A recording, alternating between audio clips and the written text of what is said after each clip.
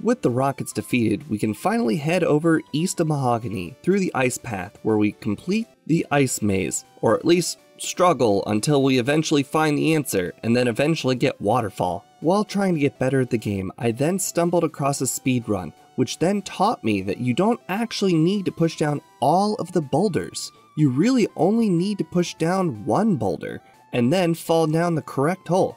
So we push down this boulder, which is actually the first boulder that we come across, then move that boulder out of the way, fall down, move up, and boom, we're out of the cave. I make sure to pick up the TM for rest on the way out. This clears the path for us to then battle Claire.